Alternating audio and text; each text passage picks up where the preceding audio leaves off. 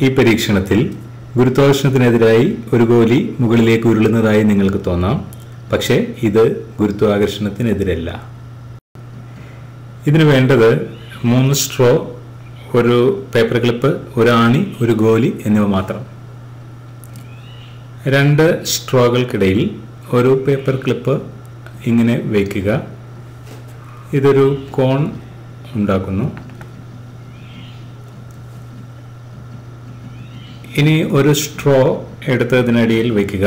ഇപ്പോൾ ഒരു ചരിവ് ഉണ്ടായി. ആദ്യം ഒരു ആണി ഇവിടെ വയ്ക്കുക. അതുരുണ്ട് താഴേക്ക് പോകുന്നു ഇടതുവശത്തേക്ക്. ഒരു ഗോലി വയ്ക്കുക. ഗോലി വലതേക്ക്, അതായത് മുകളിലേക്ക്. ഗോലി ഗുരുത്വാകർഷണത്തിനെതിരെ സഞ്ചരിച്ചതാണോ? അല്ല.